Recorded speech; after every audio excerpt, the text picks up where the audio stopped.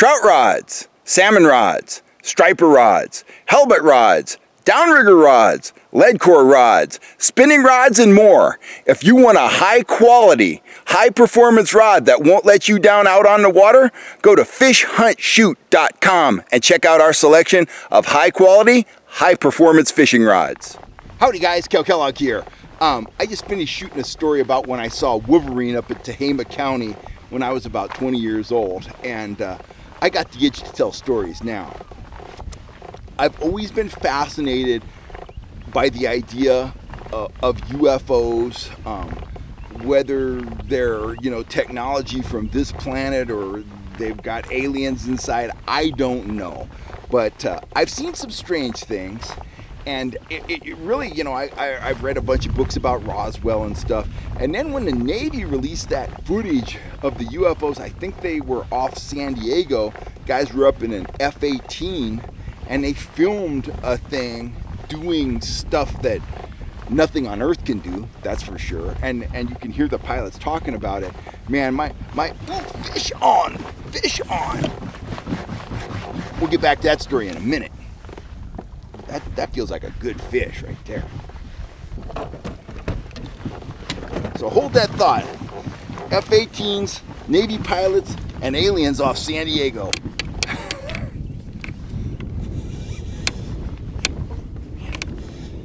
Man, he wrecked that fly. That was 8 feet deep. Hopefully we can get him in. It's been a tough morning here. We'll see. Starting to get a little breeze though. We're getting a little surface chop, and that is always good.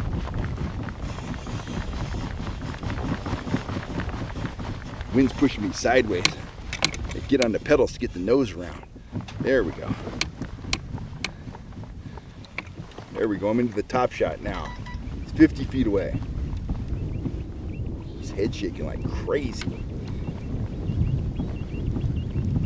Of course, they're always on the weak side, just to make it more challenging. Boat coming down on me here. Woo! This feels like a good fish.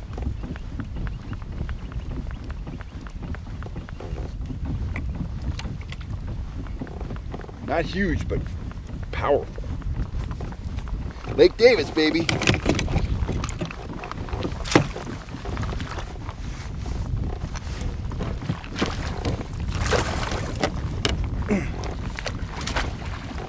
Wow, what a fight. There we go. Whoop! Man, he put up a heck of a fight for a fish that size.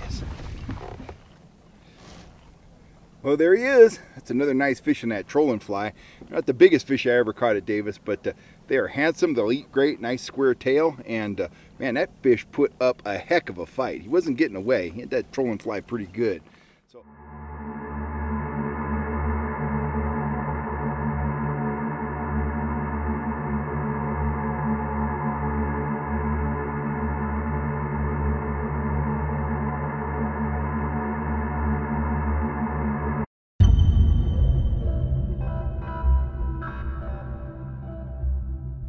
Howdy folks, Cal Kellogg here. Lucy and I were heading back from our hike this morning, and just wanted to take a few minutes to tell a story. This is going to be the second installment in our new playlist, Cal Kellogg Unfiltered. And today I'm going to be talking about those pesky aliens, those flying saucers, those extraterrestrial aircraft supposedly. And have I had a couple of experiences? I absolutely have, and I'm not saying I've seen an extraterrestrial ship. I've seen some very strange stuff, and I will share those stories for you later. But let's kind of warm up on this extraterrestrial slash UFO concept with some conversations I had. Now, I've always been interested in this. I kind of follow this. In fact, not that long ago, they found an Earth-like planet with oceans a mere 110 light years away. Now, that's a long way for you and I, but in universe terms, that's right around the corner. And who knows what lives there? It's a planet pretty much like Earth, as near as scientists here can tell. So, anyway, it's been a subject I've covered and followed for a long, long time. And I was on my way to Alaska a few years ago. always hear about pilots seeing stuff and whatnot. And I had my fish sniffer hat on, and I'd upgraded to first class because first class is awesome. I was in Seattle waiting for the long flight to Anchorage, and I'm standing there because first class is awesome and you get to board first. And here comes, I don't know if it's a pilot or the co-pilot, but he had on the straight, you know, admiral's uniform and the funny hat and the whole deal. Clearly he knew how to fly a big giant passenger jet. And he says to me, "Hey, you going fishing?" Turns out he was a fly fisherman. And I'm like, "Yeah." He's like, "You going fly fishing?" I'm like, "No, I'm going up with Captain Steve's lodge, and we're going to catch some big old halibut, maybe a big old lingcod. We might get some salmon, you know, something like that." But, and we chatted about fishing. He was telling me some of the destinations that he's fly fished and how he kind of tried to get on certain flights at times so he could spend a layover in a certain spot and, you know, get out on a famous river or a famous lake or whatever. And he was just a cool cat. We had a good conversation. And I had to ask him the question. I says, "Hey, you ever see anything up there?" And he says, "Yeah, unidentified stuff?" I said, "Yeah, unidentified stuff." He goes, "Yeah." He's all, "I was a military pilot. I've been doing this for a long time." And he's all, "I'm going to tell you, I'm not saying these are spaceships, but we see stuff on a pretty regular basis, and we don't report it unless it's a threat to, you know, air safety or something." And he says, "We don't want to sound like nut jobs," but he's all, "I have absolutely seen many things that do not conform to our concept of physics, what aircraft can do, even the most sophisticated aircraft can do." And I filed that away, and it's pretty interesting. Well, turns out I have a buddy who's a commercial pilot, commercial airline pilot. He is a devout Christian, and I'm not going to use his name. I'm not going to throw him under the bus here. But I saw him about 1.5 years, 2 years ago, and I says to him, "Hey, I met this guy at the Seattle airport, and this is what he told me." And he's already shaking his head, and he told me, "Same thing here, dude. See stuff on a pretty regular basis, stuff that I can't explain. It's not a threat, it's not threatening, but we see this stuff, and again, we don't report it because who wants to sound like a crackpot?" But I just found that interesting. You know, UFO stories that come from some guy in a rowboat that's been drinking, you know, natural ice all night and sees a bright light, and yeah, okay, that's one kind of story, and maybe it's true, but, you know, his whole demeanor and that part of the story doesn't put a lot of weight with what a guy like that said.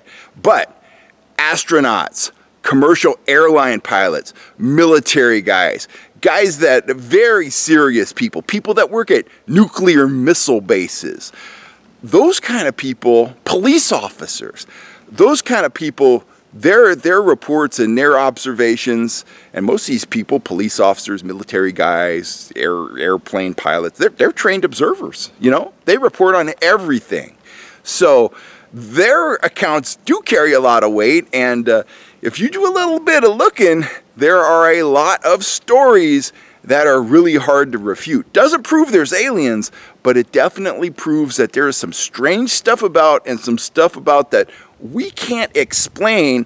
And in a lot of cases, the government's official, you know, line when they can't explain is to deny. But the bottom line is they've spent a lot of time and effort in studying these phenomena, and maybe they know what they are, maybe they don't, but they're not anywhere near telling us what they know.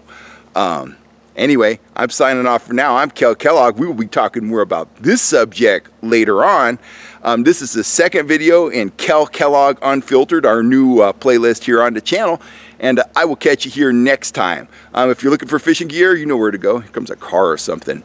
Go over to fishhuntshoot.com and check out my store. I'll catch you later. See what kind of vehicle this is. It sounds funny. Anyway, I'll catch you later, guys.